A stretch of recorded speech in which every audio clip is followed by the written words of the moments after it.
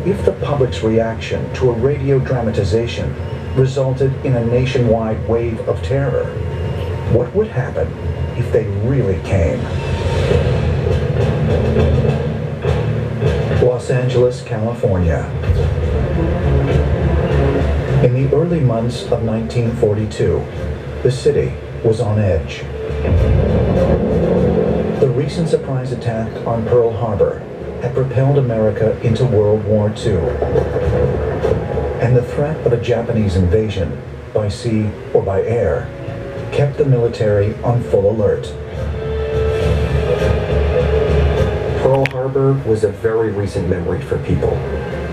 People were in high alert. There was a great deal of suspicion. Japanese Americans were being put in internment camps. There were German U-boats in the Atlantic, Japanese submarines in the Pacific, and people were very fearful.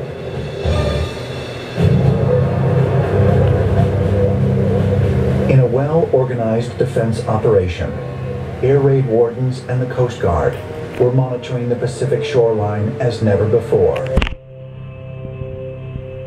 The war had started. I was a 13-year-old kid, and this one night, which was February 1942, the sirens started wailing in the middle of the night. Blackout. And we'd had several blackouts before this. On February 25th, between the hours of 3:12 and 4:15 a.m., the 37th Coast Artillery Brigade in Los Angeles fired off a barrage of anti-aircraft shells at an unidentified flying object.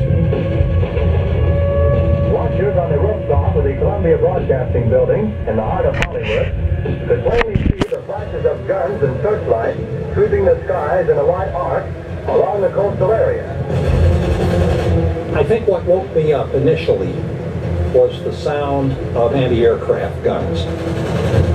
I jumped out of bed and my parents were up. My father was an air raid warden